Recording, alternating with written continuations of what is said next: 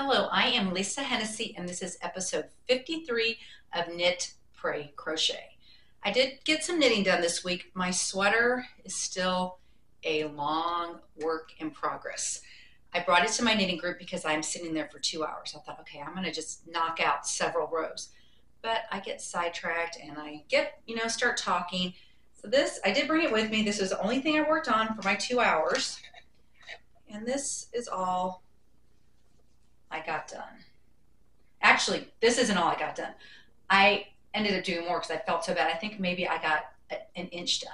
But then since my meeting on Wednesday, today is Sunday, I'm actually taking this a day early. I got maybe 2 inches, 2.5 inches done on this week. So I still have probably another 10 inches to go on it. Just going to keep working at it. I think, once I do the sleeves, those will go quick because I think this is 150 some stitches. I'm having to knit, purl, knit, purl. And that's just kind of boring for me, so I ended up doing some other things. I was going to do a little tutorial on this, but I was just sick and tired of seeing them lay around. I wanted to finish them because I'm tying the little spatula scrubbers to these, and I want to get them ready to be put away so that they're not laying around everywhere. So I crocheted these 3, finished these, so now I can attach the scrubbers to them. And then I also made 2 new scrubbers. I was done making my scrubbers, but my daughter wanted she has some kitchen utensils in this mint green color. So I ordered this 2-pack. I couldn't just find one little one. And it actually turned out to be better because her and her husband have those big Stanley cups. And I think this is 10.5 inches. This is the perfect size to scrub and clean those cups. So I've got 2 of them. And I'll put in the show notes. I cast on 14 for this. And I'm going to probably, I did this tutorial on this and I wanted to do it in my shorts, but apparently to do it in your shorts, you have to upload it through your phone or tablet. You can't do it on your computer, which I did. So it ended up on my regular list of videos. So I might re-release it and do it as a short, but this one I'll put in the show notes. I cast on 14 for the bigger one. And then I think last week I shared I'd made one of these and given it away, and the other girls that also went to Texas Tech liked them and said they didn't have any of these. So I made these 2 for them, which will go with their jar opener and their spatula scrubbers. That I'll put those with those for Christmas gifts. And not that I need any more yarn, but I went to Joann's. I was looking for some variegated Christmas colored yarn, the red, green, and white variegated. They did not have it at Joann's. If anyone knows, if I haven't been to Michael's or Hobby Lobby, but if you've been there recently and they have some type of variegated Christmas yarn, please put it in my comments and I will check it out in my area to see if they have it. But what I did find at Joann's was this Juicy Couture Luxe Velour Sparkle. It's 98% polyester and 2% metallic. And this is what the label looks like. And this is the yarn. I don't know if you can see, it's sparkly and it's really soft. It's kind of like the blanket yarn, but it's more of a velvety feel. And I'm going to come up with a pattern and I'll put it in my show notes because it was trial and error, how many to cast on, what needles to use. I ended up doing US 11s on the circulars, but I had to buy, I don't know what brand these are. These are ChiaoGoo's, but if you can see, they're 2 different sizes, the tips. This one comes a little further down. So I started out using these needles and I had to cast on 50 stitches so that I could knit on it. And this was what it was with 50 stitches. And it's kind of bulky. I don't like it as much. So then I thought, okay, I'll try my double pointed needles because these, whatever brand they are, were a little bit too long. The tips were a little too long. So then I thought I have these US 11s, double points. And so I put it on this, but these are too long. And I think I did 40 stitches on this. And it was just cumbersome because they were, getting in my way. So I switched to my shorter double points right here, which worked a lot better. So these are the shorter double points I used for these, and I cast on 40 and I did 9 rows. And I ended up sewing this the opposite direction, so it's the garter stitch. So I did like the way that looked. I thought the 9 rows with 40 stitches was good. But then I went to Fiber Lady this week and he's got a huge selection of ChiaoGoo needles. And I got another size 11, and even though they're the same length, the 16 inch, like I said, this tip is a little shorter on it. So I was able to cast on 40 stitches easily and knit in the round. So that's what I did. And then I actually did, I think, let's see what I had to put markers on here so I could remember. This was 8 rows. I ended up doing 8 rows. That was the perfect size. I cast on 40 and knit 8 rows. And I got, this is the stockinette, and then I sewed it the opposite direction and did the garter stitch. I like, it's just a different look. And what was left over, I have a little bit smaller one. Had I started out and cast on 40 and done 8 rows for all of mine, I would have gotten 6 of the same size ones. So I got 6, and this skein of yarn cost $5.99. So basically these were $1 a piece. But the downside of this yarn, it was a little bit messy.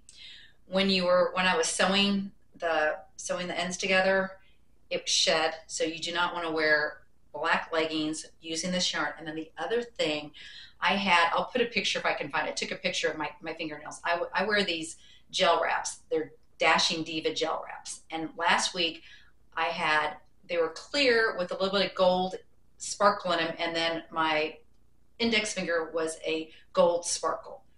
And after knitting 6 of these, my fingernails were pink. My gold sparkle was pink sparkle. My clear with gold was just pink.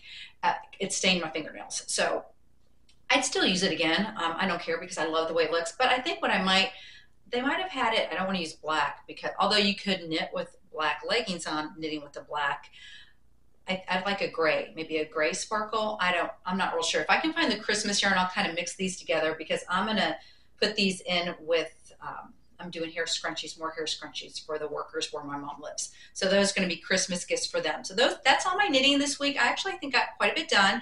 I still want to start a prayer shawl. I've got the pattern and the yarn out, but I have to sit and focus because it's a 10-row repeat. So I've not started that.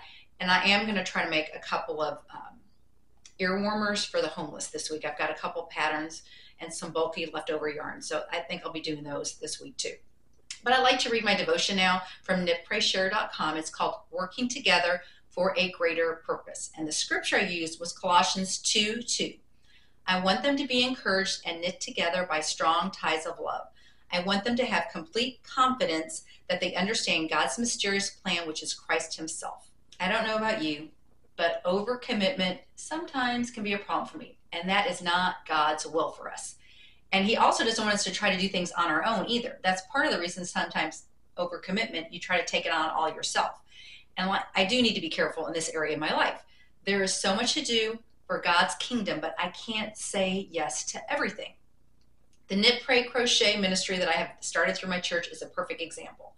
Currently, there is one woman, I call her my top performer. Every week she brings hats, blankets, baby hats. She's committed to make so many baby hats, so many baby blankets, so many hats for the homeless, so many hats for the children. She just, in her mind, she wants to do that. And so that's her gift. Could I make more items to donate every week? Of course I could. But then that would stress me out. That's not my gift. My gift was starting the group and trusting God will provide the manpower of the number of needed items for us. And I think I shared last week, where our goal is 200 items for the homeless and 200 hats for the elementary school children by mid-November, and we are almost there. I will never be the person who cranks out 50 hats a month or 5 blankets. I don't even make the baby blankets. The baby blankets I make, I give to people for baby showers. I haven't, at this point, I'm not at a point where I can make the baby blankets to donate. I have so many other things going on. I'm lucky if I get 2 or 3 items made per month, but for me, that's good. God gave me the gift of leadership to spearhead the ministry. And the group, we're not making these hats. I've talked about this before. We don't expect recognition from our church pulpit. We don't get recognized for it, and we're not expecting to. We're doing it because God's called us to do it. It's a way for us to evangelize outside of the church walls. There is power when we do things together. People are drawn toward light. And when I'm with my other sisters in Christ, knitting each week, together we shine the light of Christ even brighter. In our group, age isn't a disqualifier. The lady that I mentioned who produces the most items for us, she's in her early 80s. She is a machine. When she broke her wrist a few months ago, I don't have to tell you that our production went way down. But what we missed most about it was that she wasn't there with us. We love her presence. Um, she teaches others how to crochet. She always brings in different stitches, and the other ladies at crochet will look at what she's made, and she'll show them how to do the stitch. And she also was one of the people who's instrumental, but really getting the word out about our group. And I really appreciate. I mean, she's been one of my biggest cheerleaders on our group and encouraging me to step out in faith and try to get it to grow. She helped it grow because initially it was just three of us, and then she started getting other people to come to it. So I'm very thankful for that. And you know what? If you get a chance, her name is Joanne, and she's actually going to have heart surgery on Wednesday for a heart valve replacement. So if you think about it, just please lift up Joanne in prayer for her heart surgery. She is a woman of faith, and she is not worried about it. She just knows it's in God's hands. And that's another reason to surround yourself with other sisters in Christ, because it helps your faith journey. It gives you encouragement. She knows how many people are going to be praying for her, and I know that gives her peace. I know she's going to feel the prayers that are lifted up to her on Wednesday morning. And we've also had, when we were knitting at a smaller coffee shop, a mom came in and she had a young daughter. I think she was 7 or 8, and we taught her how to use the loom.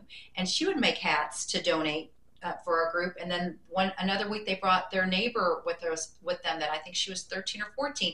We taught her how to use the loom. There is, whatever the age, we don't disqualify. We welcome everybody. We want whoever wants to make items for us, who wants to join us in fellowship, we welcome them. They don't have to be a member of our church. That's what I love about our group. We all have a part in growing God's kingdom. When we find our cause, like my group of ladies have, where we can serve, we find our purpose. And not only has knitting helped guide my hands with what I create, but it does the same for the other women in my group. We know that what we create will warm a person, a child, or a baby's head. This brings joy to our hearts. And it's, again, I've mentioned, we will probably never see the recipient wearing what we've made, but we know the love and prayers that were woven into each and every one of them, that we know that those prayers are going to be felt by them. Whether or not we physically give it to them or see them in it, we know it's woven in love and prayers. Yes, we can serve Jesus on our own, but when we do it together, it gives life more meaning. And it may be outside your comfort zone to join a small group where you may not know anyone, but what I can tell you is life is better when I connect with other brothers or sisters in Christ. I'm also a part of this couples small group. So there are both men and women in this group that my husband goes to me with. It makes life better to know you have other brothers and sisters in Christ that you can reach out to, and that if you ask them for a prayer, they'll pray for you. So I encourage you, if you're not part of some type of small group, again, you can just start with just 2 people, and then it will grow, because where 2 or more gather in Christ's name, we are serving him. So don't let that stop you. Like I'd share, a woman in Houston put out a thing in her church newsletter, and they had 20 people show up. She didn't know that. It could have just been her and a couple of friends, but she stepped out in faith and did it. I encourage you to do the same. I'd like to end with my prayer now. Father God, thank you for knitting women into my life who help me to shine the light of Christ in my community. Continue to lead others to help grow your kingdom using the gifts you have given them. I lift up my sister in Christ, Joanne, who will be having heart surgery this week, as well as any others who have health issues. You know each by name. I pray for those searching for friendships to help them grow in Christ. Open their eyes to where they can serve to meet others who are in a similar faith path. I pray these things in the mighty name of Jesus Christ. Amen. Thank you again for joining me for episode 53 of Knit, Pray, Crochet. If you like the video, make sure you give me a thumbs up, and keep knitting, praying, crocheting, and sharing the love of Jesus in your community, however that might be this week. Maybe it's just a kind word or opening the door for a stranger. Just love like Jesus everywhere you go.